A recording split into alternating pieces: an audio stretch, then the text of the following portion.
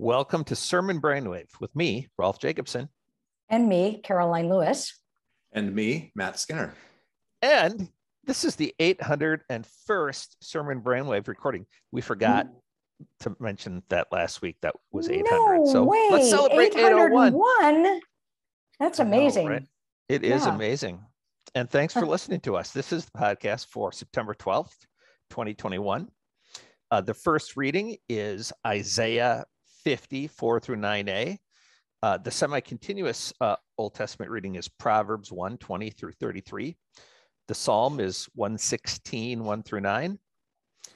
The epistle is James 3, 1 through 12. And the gospel reading is Mark 8, 27 through 38. And before we get into it, I just would like it noted that I hate when Cliff Black writes the commentaries for the gospel, because he writes so much better than I do. And his insights are so good. I feel just like a $2 bill at a party where only 50s are invited.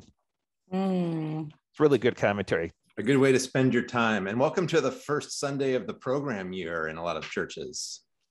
Yeah. Rally Day. And that's going to look, I think, very different still for a lot of churches, and how to navigate that. And we should also mention that it's September 12, but September 11 is 20 years since 9/11, and there might be some recognition of that as well. Especially, we're recording this a little earlier, but especially with what's happening in Afghanistan, and so there might be some realities around that as well. So we are aware of that too. It's hard to imagine a better text in some ways to speak into that than the text of the confession of the Messiah, and then the explanation where Jesus teaches what it means. He began to teach them, the Son of Man must undergo suffering, be rejected by the elders, the chief priests, the scribes, and be killed. And there it is. The lectionary has set it up. What do you say this weekend? This is God. This is who God is. This is what it looks like. And you are called to follow, as Cliff Black makes a very pointed deal of in his commentary. This is who we follow.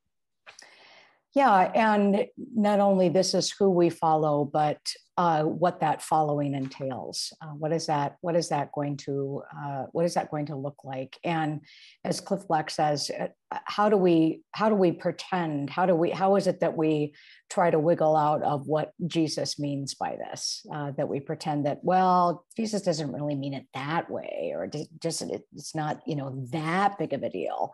And the ways, and to think about in our preaching and our thinking about our text, the ways in which we do wiggle out of, as he talks about, our obedience and our responsibility, but particularly our obedience to what does it mean to claim Jesus as the Messiah. And I think it's helpful too. I mean, he talks about the verbally abusive language of this passage, but I think that is also communicative of the seriousness of this. So that in verse 30, when Jesus says, and he sternly ordered them not to tell anyone about him, this is the same language as the exorcisms from 125, that we're going back to that first miracle, or not miracle, that first act of Jesus, kind of a miracle, but first act of Jesus in the Gospel of Mark, that exorcism. And so this is serious business. This is, what is it that, you might even think of what is it that you're possessed with? What is it that you are going to say? And what will you confess, particularly in the midst of that which surrounds you that vies for your attention? Yeah, the Christological disclosures in Mark, right? The places where Jesus talks about what does it mean for him to be the Messiah, are also discipleship disclosures. They're also the places where Jesus talks about, this is what I expect from all of you, which he hasn't done a whole lot of prior in this gospel. He's been hard on his disciples and let them know that he's disappointed in them, from time to time, but it's not exactly clear what they're supposed to do other than be with him and to follow, and the case of the 12 being sent out. So another way of putting that is the more we learn about who Jesus is and what his fate is, the more we understand what discipleship, what it means to follow this kind of a Messiah looks like. And in Mark in particular, it's an entirely, what's the opposite of rosy? Unrosy picture of what discipleship looks like. There's not a lot of promise here of, other passages have a little bit of this, of, support and community and family. It's largely a picture of obedience and following unto death. So that language of denying yourself, taking up your cross and following is crucial. And that's not just, I think, a literary feature of Mark. That's part of, I think, the way in which this gospel imagines how do you come to know who Jesus is. It's about where you situate yourself. It's about where you go. It's about how and where you put your life on the line, so to speak.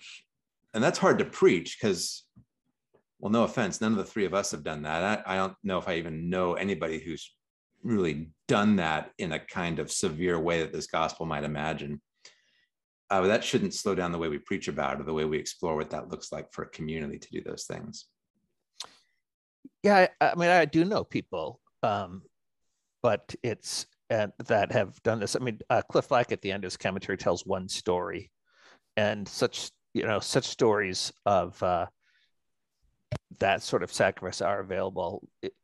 The church I was a member of some time ago had a immigrant family who they had lost everything for their faith. I mean, the soldiers came in the front door, and the long story is they made it out the back door and just headed across the desert in Africa, and were eventually able to make it to a refugee camp and so on. But like you said, not us.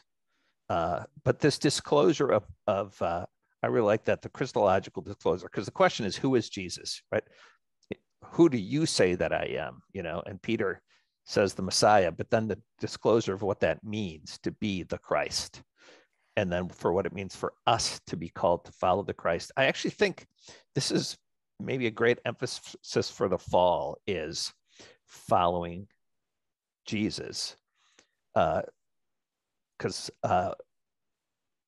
coming back in the fall on a lot of places that have been open for a long time, numbers are down in worship, and it is time for a radical call for discipleship and following.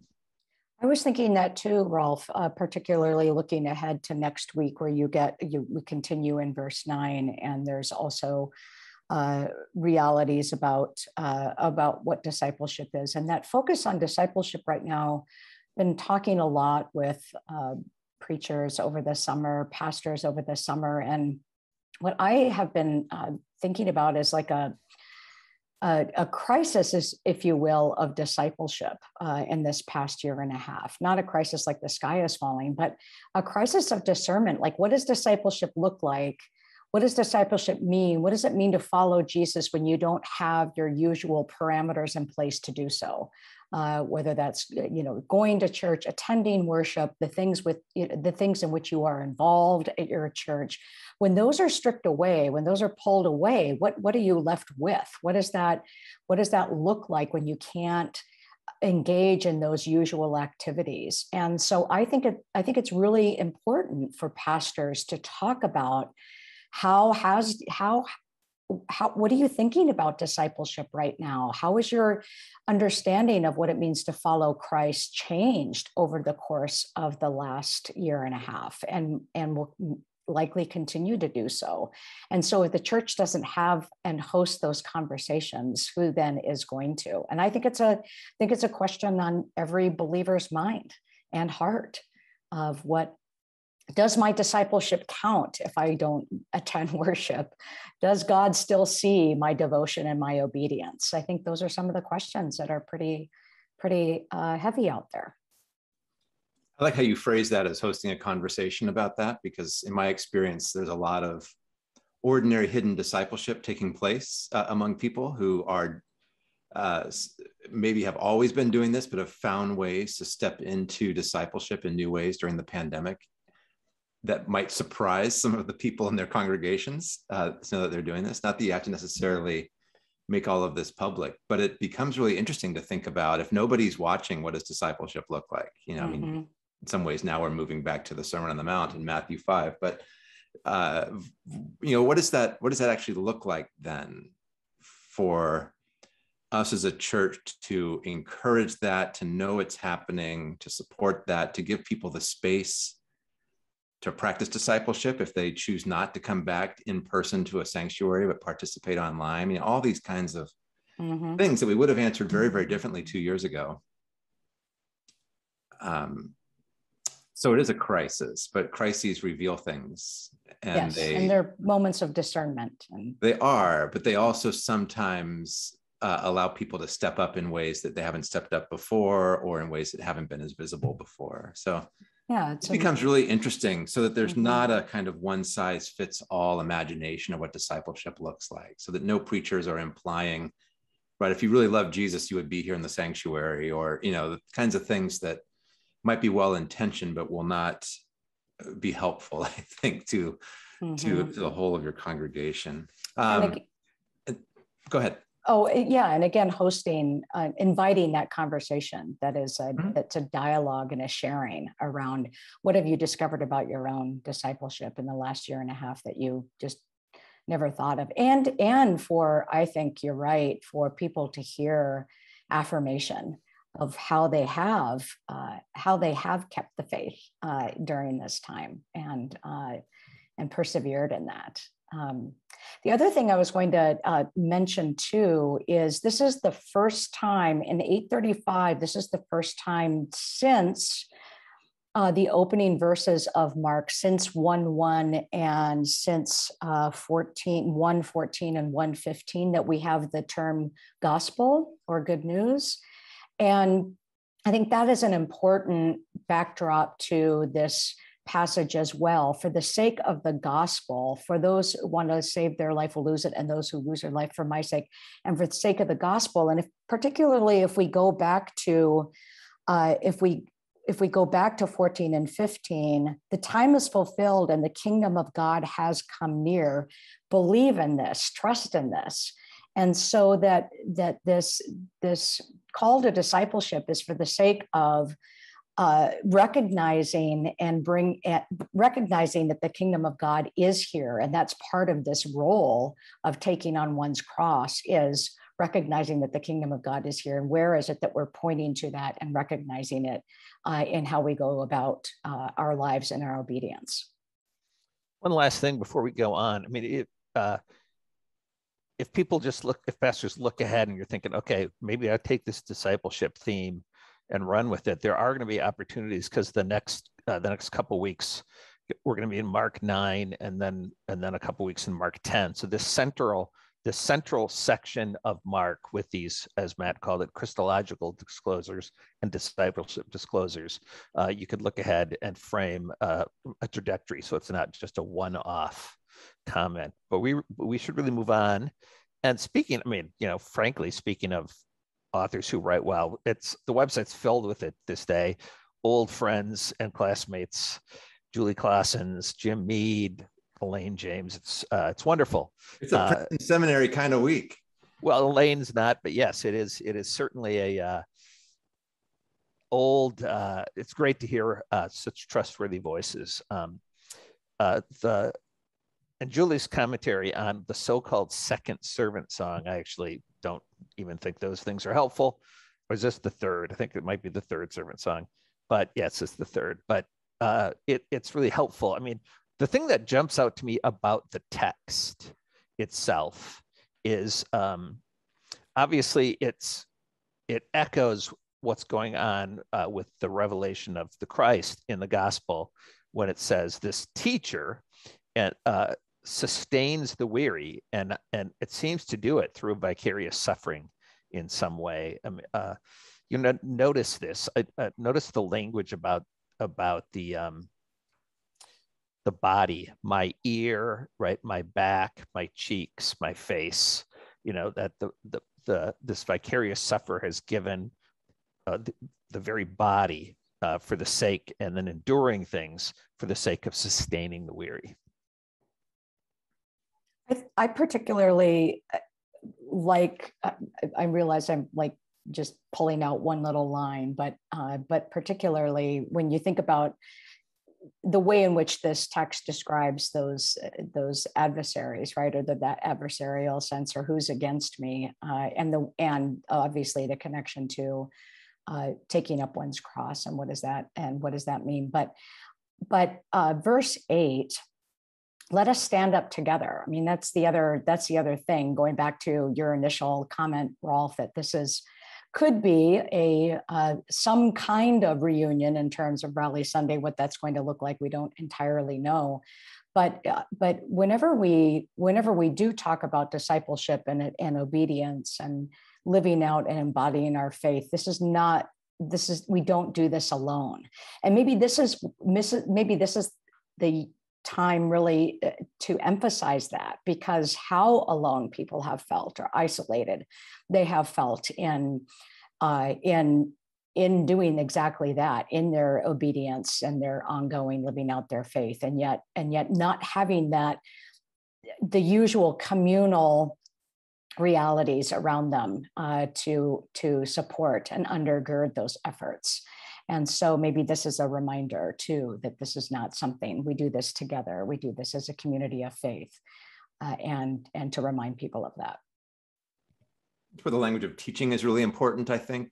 Julie Clausen points out about the servant here as a teacher. Rolf pointed out earlier in Mark chapter 8 that Jesus teaches. Teaching is a more common verb for what Jesus does in Mark than preaching is, I believe. How do we teach others? Through our suffering, through our faithfulness, through our obedience, and how that looks, like you said, Karoline, in a communal setting where different parts of the body have things to teach, not just things to report about, or news to share, and what that looks like, how a congregation creates space for that. Mm-hmm. Yeah, and the emphasis, I mean, the good news here is that God is the one who helps, as Julie does point out. Quote, God is the one who helps him, who vindicates him, who protects him against those who want to declare him guilty, who saves him from shame and disgrace. I mean, that is finally, it's the agency and salvific movement of God that is what sustains those who suffer. Which I think is a really good connection to the Psalm. What you just said, Rolf. Jump to the Psalm. Don't you think? Because you have delivered my soul from death, my eyes from tears, my feet from stumbling. I walk before the Lord in the land of the living. I mean, I love the Lord because the Lord has heard my voice and my supplications. And so I think if you went in that direction with the sermon, you could use the language of the Psalm to support that, and give your sermon vocabulary for that theme. Yeah, this is a great psalm. It's as Jim Mead points out in the commentary, it's not just these 9 verses, but it's the only time these verses are assigned in the 3-year lectionary outside of Holy Week, when we would normally hear them, because of the line, the snares of death encompass me. It's a song of thanksgiving about having come through, and by God's graciousness, having been delivered is repeatedly from death, and therefore to walk in the land of the living. And I think Jim talks about an old Eugene Peterson piece about walking in the land of the living, which is powerful. Anything Proverbs. else? And is this one of how many readings? I'm trying to remember where we are. And well, so we've already been in Proverbs. We're talking about Solomon. Yes. Yeah. Right. So this is the semi-continuous. Right. This is 4 total. Yeah. So you get what we had on August 22nd, Solomon's prayer for wisdom, or at least that was maybe that was earlier, but you've got Solomon and then we had the Song of Solomon. So this is as the semi-continuous lectionary is moving through, and now we're going to get some Proverbs. Right. And I can't remember, do we get any Ecclesiastes just to, I don't think so, but. Anyway, Right. so Yes. yes, that's Nope. why we're in Proverbs, because it's of the association with Solomon. Right, with Solomon. I just couldn't remember where we were in the Proverbs cycle Lectionary of designers the said we could. Solomon stuff. I think they said we could devote some passages to talking about Solomon's life, or we could just share some literature associated with him. And if you've read about Solomon's life, this is way more fun. Indeed. I think so. So, Yeah. Well, yeah. I mean, Correct. this is a time. Well, Elaine James has got 2 fantastic commentaries on Proverbs 1 next week, on Proverbs 31, just as a sneak peek. So it could be a great little 2-week series if you wanted to spend time on wisdom and talk about wisdom as a theological category. You don't necessarily have to anchor it to Solomon and his reputation as a wisdom teacher. Can if you want. But to talk about divine wisdom, or the idea of wisdom as an emanation of the divine, as a creative force, as a life-sustaining force, as a revelatory force, and of course that connects to Jesus. You might want to choose some different passages than what you've got, but plenty of New Testament authors see a connection between Jesus and wisdom as well. But not a bad place to jump in, right? Chapter 1, and she's got some great comments about how to deal with the binaries that you get here, and how to avoid falling into some common errors when working with the wisdom. I would encourage, whether or not you're preaching on Proverbs, I would encourage everybody to read that commentary by Elaine James, because it's just a reminder in the wider parlance of how we talk about the roles of women in the church, and the way in we talk about women in general, that the ways in which Proverbs has been used to undergird or justify patriarchy. And so she's just does a wonderful job with that. And from personal experience, I would highly recommend the book Down Girl, The Logic of Misogyny, which she lists in the bibliography. But her discussion of this is just worth a read regardless. But I think your point is important, Matt, is the way in which we talk about wisdom. We think about wisdom and how is it that we return to a theological understanding of wisdom, and what do we mean by that? And there might be a preacher or two out there might think, yeah, this is maybe where I need to go right now when we think about the kind of wisdom that we need to move through what we're moving through with the continuing pandemic, and how we rethink about what churches and, like we said, discipleship and faith, and how is God working in this? What are we drawing on? What are our resources in those kinds of conversations? And if wisdom is it, then what do we mean by that? Do we mean the world's wisdom? Do we mean God's wisdom? And how are we going to talk about that and differentiate that? So that might be a direction that people go, and as well as Elaine James' commentary with regard to ignoring wisdom has vast ecological implications, and particularly with the latest report out of climate change. Maybe this is a focus that you decide for the fall of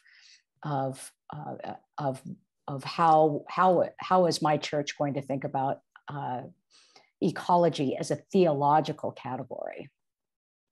You know how I would use the Proverbs text this week? How? Any guesses? How I would use the Proverbs text? No.